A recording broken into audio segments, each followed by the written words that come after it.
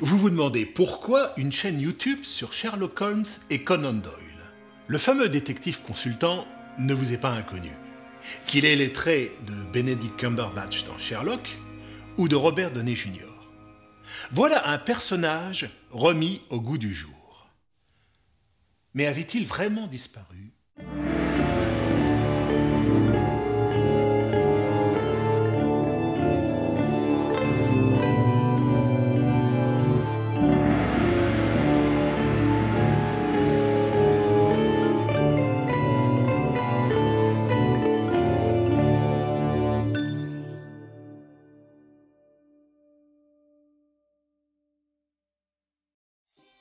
Pas vraiment.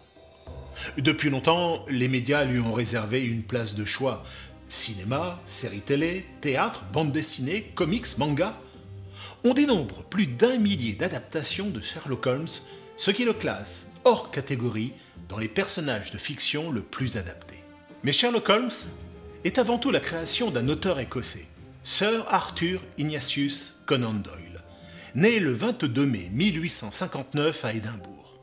Jusqu'à sa mort en 1930, Conan Doyle va se montrer un écrivain particulièrement prolifique, touchant à tous les genres littéraires, policiers, historiques, récits de voyage, articles de journaux, pièces de théâtre, sans oublier le fantastique et la science-fiction. 4 romans et 56 nouvelles vont immortaliser le fameux détective consultant, jusqu'à le faire devenir une véritable icône de notre culture populaire.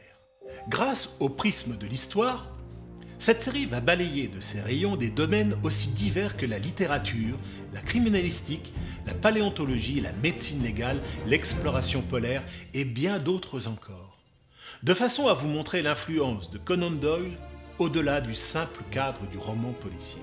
Pour ce faire, nous allons emprunter le tunnel du temps, découvrir les origines de la création du détective, remonter aux sources du cinéma muet, nous plonger dans ses enquêtes, parcourir l'époque victorienne, explorer les traces de Holmes dans notre culture populaire. Nous partirons explorer la grande galerie d'acteurs qui ont endossé son costume.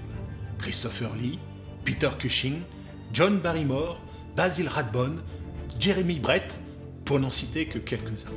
De Miyazaki à Billy Wilder. Qu'il soit fidèle ou non aux œuvres de Conan Doyle, Sherlock Holmes est un personnage sans cesse réinventé.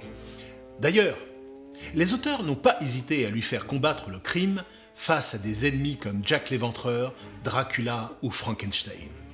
Mais aussi à le faire voyager dans le passé ou le futur, à le congeler, à combattre des vampires, des dinosaures, à le marier et même à lui faire rencontrer Freud.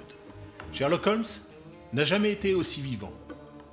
Et il le restera encore pendant longtemps. Alors, êtes-vous prêt à embarquer dans cette aventure qui va vous emmener loin des sentiers battus ?